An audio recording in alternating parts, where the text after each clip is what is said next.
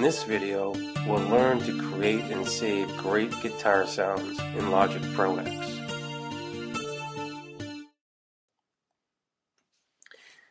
Get started by creating a new project in Logic Pro X and creating an audio track.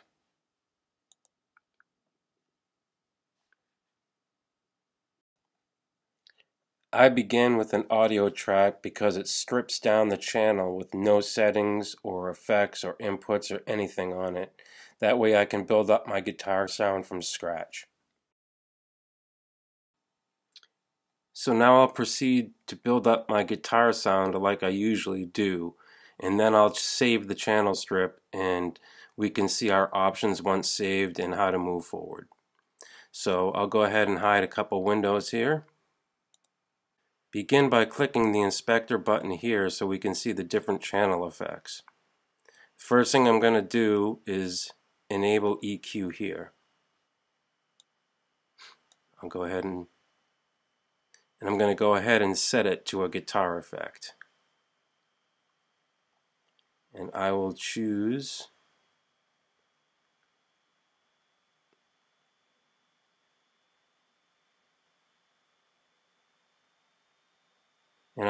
Classic Guitar Improve. Let's see what that sounds like. You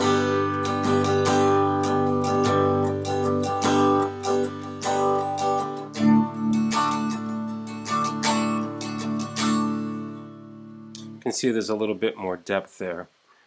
Next thing I'll do is, by clicking here, we're going to be adding plugins to add to the sound of the guitar. And I'll go ahead and add an amplifier here. So I can go down here and choose an amp designer. The only option is mono. And here you can see the box that they've chosen. And let's go ahead and listen to that.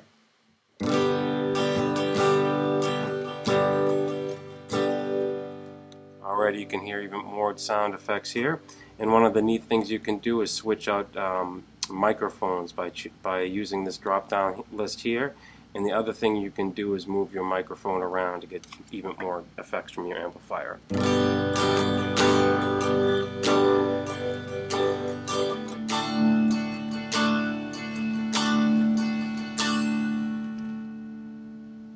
So that sounds great. The next thing I usually add is a compressor. So you can choose a compressor by going, let's see where it is.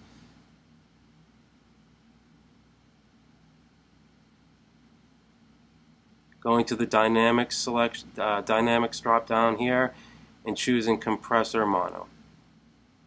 And here once again you can choose a selection for guitar and modify it further, which is what I usually do, but for this I'll just choose guitar electric. And now we can hear the effect of that.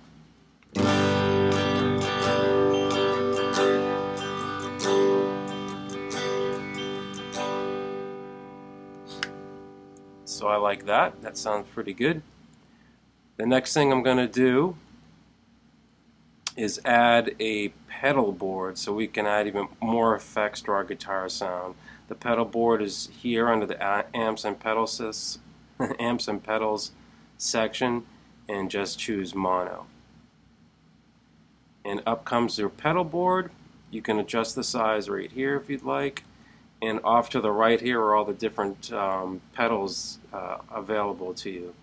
So I'll go ahead and I'll just choose some chorus. We'll do a retro chorus, and now we'll see how that affects the guitar sound.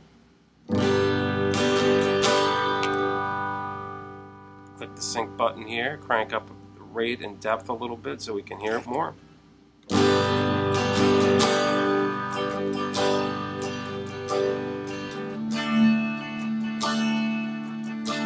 There's all kinds of different pedals you can choose from here, and if I want to dirty it up a little bit here, I can choose something like the Monster Fuzz.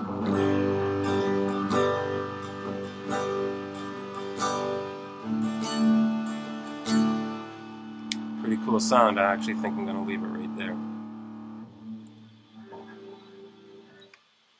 Some of the other things you can do here is I like this multi-pressor option here. and I'll choose it in the drop down list here if we can find it. Yeah, it's under the dynamic section. Choose the mono here, and this is really helpful because you can really own in on your sound here. So what I'm going to do is record something and put it on a loop, and then we can further modify it with the multi-processor here.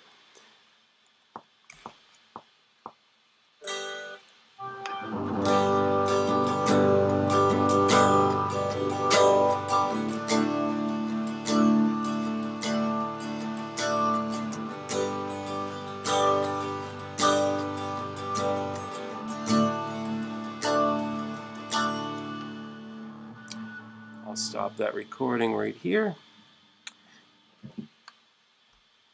And now if I put a loop on the track here, we can really change the sound by using this control in front of us.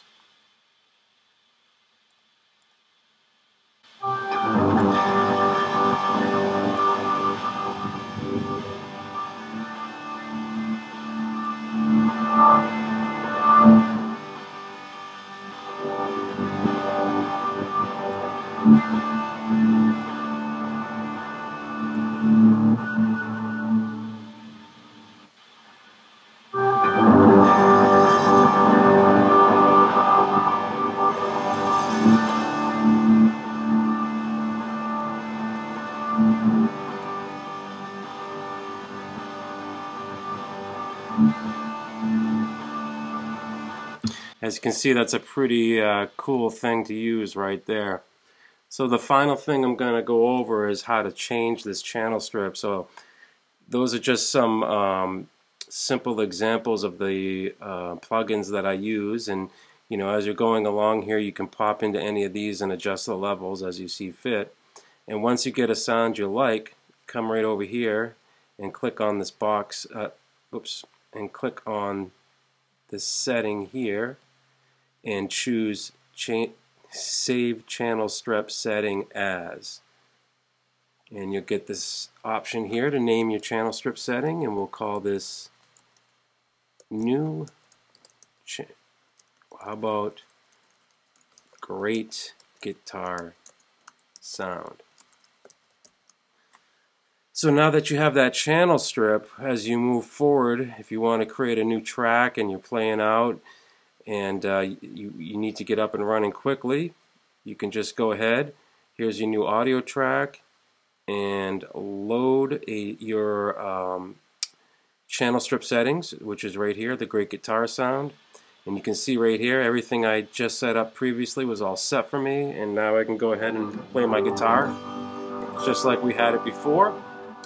And say you're not happy with the pedal board effects and you want to turn them off, you could come right in here, turn them off, and now you can go back and select Save Channel Strip Setting As and simply overwrite your setting that you had previously, and now you're good to go with your new setting. Thanks so much for watching. I hope you enjoyed this video and found it helpful. If you have any questions, please leave them in the comment section below.